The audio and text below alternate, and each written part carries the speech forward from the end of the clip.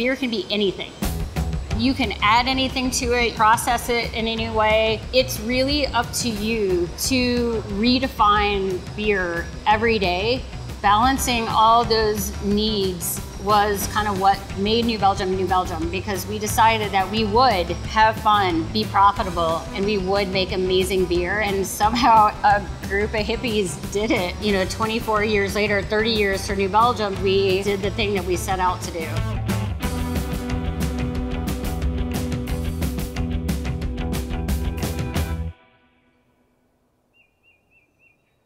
Is it sour? Yes. Yes. Do you taste any beer notes like malt or anything like that? Like you think that there's any residual sugars in there? Nice and sour. I've been at New Belgium for almost 24 years. I started here in 1997 as an assistant. I got a job from a couple ladies that I met at a keg party. One of them being Kim Jordan, our co-founder. So it's the first 4 set of fooders that we got. They came in 2003. Over the years, I learned a little bit about brewing, and I asked Kim if I could go back to school to learn sensory science. What that does for me is I can taste a beer, break it down into chemical attributes, and I can know if there's something there that I wasn't expected. That will tell me what went wrong. That was something I was really interested in. We had a taste panel here, but it was very informal. And I was interested in turning that kind of informal, subjective taste panel into another scientific tool that we could use in our quality assurance toolbox.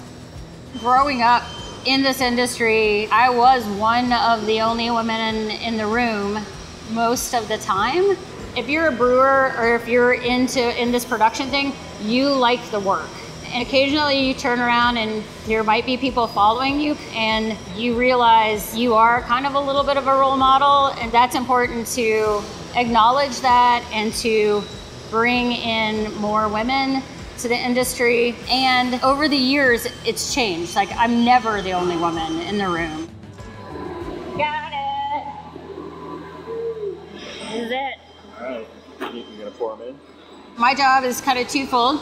One, I'm the wood cellar director and blender. So basically that means my job is to make sure that all of these barrels, the liquid inside of them, are delicious and ready when they're supposed to be. And my other job is to push the boundary and that definition of beer as far out as I possibly can with new ingredients or processes or anything, and just continuously wow beer drinkers and maybe myself a little bit too.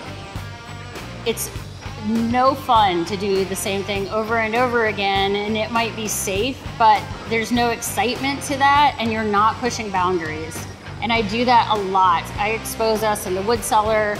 We do a new process, new ingredients. I am terrified the whole way through making a beer until the time I open it and pour it and taste it. Then I am elated. It's okay if it's not the best thing or exactly. You can taste every single decision, all the weird things, all the ups and downs, all the nausea. And if you don't have an appreciation, the admiration phase, it's just work. Every single time you have a shift, you can pick up a glass of beer and admire your work and be really satisfied that it's worth doing.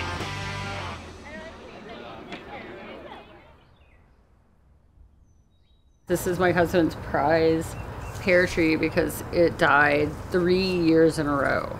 He was absolutely sure that we're gonna make a beer. So I'm just gonna take some of these pears, infuse them into bourbon and make them like a pear ginger. There's a lot of things that I bring in from outside, and to be honest, I think that every beer I've made is a reflection of where I've been.